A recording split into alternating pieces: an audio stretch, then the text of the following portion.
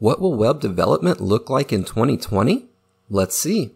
It seems like there is a new language or technology that comes out every day, so it can be difficult to stay on top of your web development game. It requires constant learning and adapting. And it doesn't matter where you're at in web development, front end, back end, full stack, mobile solutions, or web apps, the constant change is universal. So what technologies should you look out for in 2020? We're going to cover all of the current and popular web development technologies. And by no means do you need to learn everything that you see in this video. Once you get comfortable with one technology, start learning another. This guide is going to focus on full stack development, but if your goal is only front end development or back end development, just pick out the technologies that are applicable to that job role. So if you're just getting started, let's check out some tools and software that you're going to need. First, you're going to need a code editor, and I recommend VS Code. VS Code is free, open source, it has great support from the community and great extensions. I have a video on how to set up VS Code for web development, and I'll put a link in the description below. Next, you're going to need a web browser. I would recommend Chrome or Firefox. I prefer Chrome. You're going to need a few editor extensions. VS Code has a lot of extensions, and among the top of those that I would recommend are Live Server and Live SAS Compiler if you're going to be working with SAS. I have a video on my top 10 favorite VS Code extensions as well, and I'll put a link in the description. The next few are optional, so if your goal is to become a web designer, you may want to get familiar with Adobe XD or Figma, or at the very least something like Photoshop or GIMP. At some point, deployment tools are going to be necessary. An FTP client and an SSH tool are examples of those. And I would also recommend a third-party terminal like Git Bash, especially if you're working from Windows. So again, if you're just starting out, I will always recommend that you start with HTML and CSS. Now these are not programming languages. HTML is a markup language, and CSS is a style sheet language. But these are the building blocks of the web. Every web page or web app, no matter what framework or server-side language you're using, ultimately ends up being HTML and CSS. So you'll need to learn semantic HTML5 elements, basic CSS like positioning, box model, flexbox, grid, custom properties. You'll need to learn about responsive layouts like media queries, rem units, and the mobile-first approach. And lastly, browser dev tools. Get familiar with them. They will help you to troubleshoot issues and see what is being rendered in the browser. I have videos on almost all of these subjects on my channel, and I'll include links in the description below. So after you've created a basic website, you're going to want to deploy it somewhere. So the traditional approach would be getting a domain name and managed hosting with cPanel, and then using an FTP file uploader, such as FileZilla, to upload the files. cPanel provides a ton of functionality and makes it easy to set up a website, to set up email addresses, and so many other things. If managed hosting with cPanel is the route you're wanting to take, I would recommend Web Hosting Squared. Web Hosting Squared is very affordable and reliable. There's a link in the description below. If you just have a very basic website and you just want to put it up somewhere and you don't care about all the bells and whistles of cPanel, you could use static hosting such as Netlify or GitHub Pages. These are free, but again, they don't come with all the bells and whistles of cPanel. Next, you're going to want to learn JavaScript. I recommend vanilla JavaScript, just plain JavaScript without any frameworks.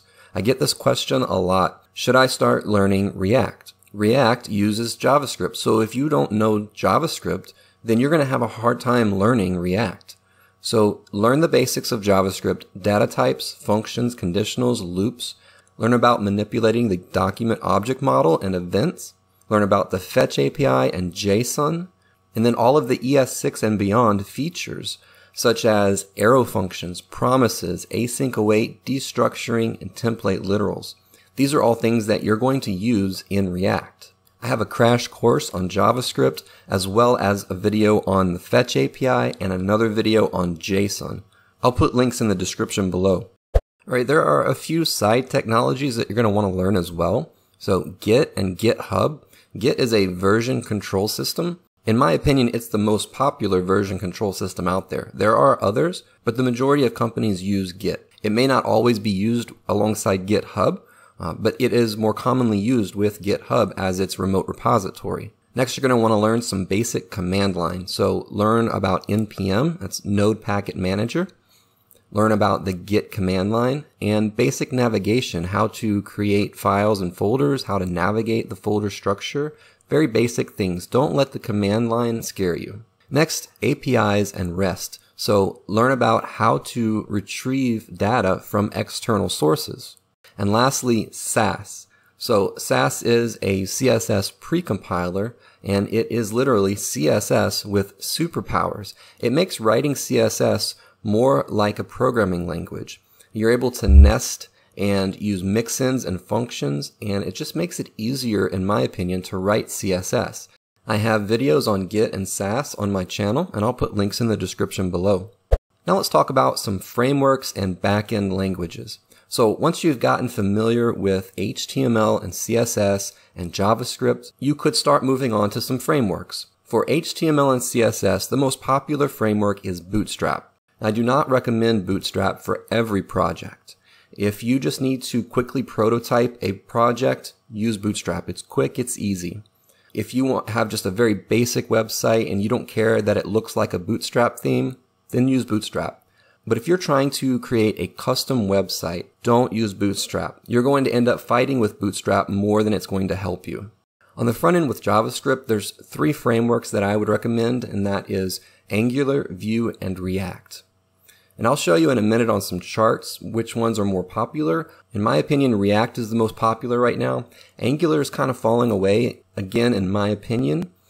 It is very corporate-centric. It's for very large applications and complex applications. It does have its place, and by no means are any of these technologies going away. And then Vue is gaining a lot of popularity as well, and in my opinion, Vue is the easiest to learn. Now moving on to back-end technologies, back-end languages, Node.js is not a framework, but it is based on JavaScript. So if you already know JavaScript, Node has tons of packages that can expand. You can install something like Express and create a web server. So if you're looking into back-end development and you already know JavaScript, Node.js would be the way to go. The other very popular back-end language that I think is taking over is Python. Now when it comes to machine learning and AI, Python is king. Now here's a graph of the top languages according to Stack Overflow questions. We can see here that back in 2009, C# was way up here, and you can see over the years, now it is pretty low. And Python started out pretty low, and you could see this tremendous growth in the past few years. JavaScript right below that, Java below that, and then we have PHP, which is taking a bit of a decline in the last couple of years. And then C++, which has been pretty steady throughout the years. Now, again, by no means are any of these languages going away, but what I would focus my attention on is, number 1, I would still say JavaScript is first, and number 2, I would say is Python.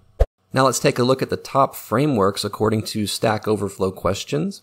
Now I know that jQuery is not a framework, and even React is technically not a framework.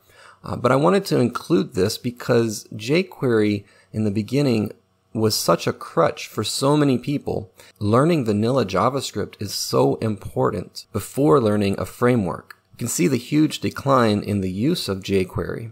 And then we see in green is Angular. Over the past 2 or 3 years, it's remained pretty steady. But React has overtaken it, and we can see in purple, Vue has gained quite a bit of traction as well, and it's continuously growing. So for frameworks, I would recommend React and Vue. Now let's look at some trends to look out for in 2020. AI and chatbots. So AI is widely used to imitate human intelligence and perform simple as well as complex functions like the ability to learn and analyze information, collect data, understand emotions of humans, or to solve complex business challenges and problems. AI is everywhere, so we need to get used to it. It's not going away. Like I said before, Python is the king of AI right now. But there are great JavaScript libraries as well, like TensorFlow. And this is something that I'm personally going to be focusing on in 2020. The next thing would be interactive design and motion UI. The big issue here is attention span. The average attention span of a human in 2000 was 12 seconds. The average attention span of a human now is 8 seconds. And the average attention span of a goldfish is 9 seconds. So let me give you some examples of interactive design and Motion UI. So Zurb has a Motion UI SaaS library for creating CSS transitions and animations. So we can control the speed, the easing, let's add a bounce to it, and we could say scale up, scale down, slide in left, fade in, spin in, hinge in. There's so many things that you can do with this to animate your website. In one of my upcoming videos, I'm going to cover how to use this in your project. On Dribbble, here's an example of a dashboard with animation by Red Comet. You can see how this would keep the attention of the user. The next trend would be progressive web apps. Progressive web apps are regular web apps that give the user a native app experience. One of the main features is the ability to work offline by using service workers. So this allows the user to be able to use an app that is not actually installed on their phone. It's not taking up any space, but it looks and feels like an app. The next trend we talked about briefly earlier is responsive web design. As I'm sure you're already aware, most people use their mobile devices to browse the internet. So websites have to be responsive. So be sure that you design for the mobile experience first and then scale up to the tablet and desktop. Your website will even rank higher on Google if it's responsive. Next is mobile app development. So we can build native mobile apps without knowing Java or Swift. There are React Native, NativeScript, and Ionic. Ionic used to be hybrid only, but now they have a native option as well. And next is desktop app development with Electron. Electron uses Chromium and Node.js. It's cross-platform with support for Windows, Mac, and Linux. There are a lot of desktop apps today that are built with Electron, such as VS Code. Next on the list is GraphQL. GraphQL is a new way of thinking about APIs.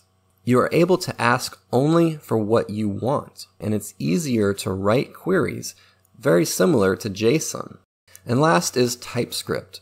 TypeScript is a superset of JavaScript. TypeScript is used in Angular, and so if you'll be learning Angular, you're going to learn TypeScript. Alright, so what next? Well, focus on the technology used in your current job or your aspiring job. So if your current employer uses Angular, focus on Angular. If the company that you're interviewing with uses React, focus on React before your interview. And then learn other technologies in your spare time, if that is even a thing. I don't have any spare time. But if you've gotten comfortable with JavaScript and then you want to learn a little bit of Python in your spare time, then do that. But stay up to date with trends and technology. That's the hardest thing to do. But remember that learning something new takes time. It takes time to get good at something. So be patient, take your time, never stop learning, and don't give up. That's going to be it for this video. If you made it to the end, thanks for watching. But before you go, if you liked this video, a thumbs up is appreciated. I upload new content every week, so hit subscribe and the bell to get notified. If my videos have helped you in any way and you have the means to do so, support me on Patreon. I'm also on Twitter and Instagram at CodeStacker. Thanks for watching.